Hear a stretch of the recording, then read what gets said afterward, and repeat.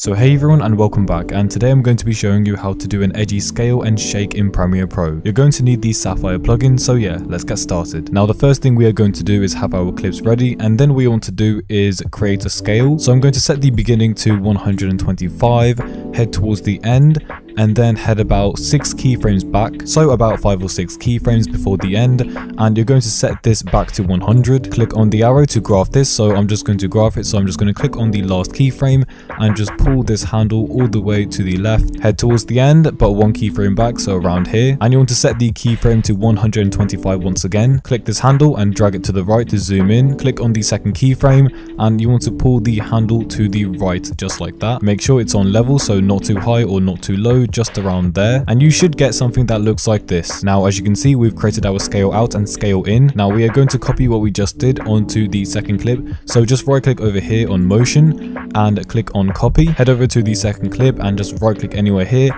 and click on paste. We are going to make some adjustments to the scale on the second clip, so the first keyframe should be 140 instead of 125, and now you should get this. So next up we are going to add the twitch shake, so create an adjustment layer and drag it on top of the clips, turn it down to about 4 frames, so 1 2 3 4, and you want to search for the directional blur effect, this one right here called S blur directional. Drag it onto the adjustment layer, and what you want to do here is keyframe all of these 3, so the blur amount, the angle and the shift, and what you need to do is copy down my settings. So I'm going to set the blur amount to 200, the angle to 60 and the shift to 3. Next keyframe, it should be 80, negative 150, and the final one should be 3 as well. Next one, so 40, negative 65 and 2, and the final one should be 20, 300 and 0.5. so going through it once again, just copy down my settings if you've made any mistakes. So that's the first, this is the second and the third and also the fourth. You want to hold Alt on your keyboard if you're on Windows. I think it's Command if you're on Mac, so hold whichever key it is and then just click and drag it onto the second clip and make sure it's at the beginning. So now you should have a second twitch effect, and that is pretty much all you need to do, so it should look something like this. Anyways, thank you for watching, have a great day, and I will see you next time. So yeah,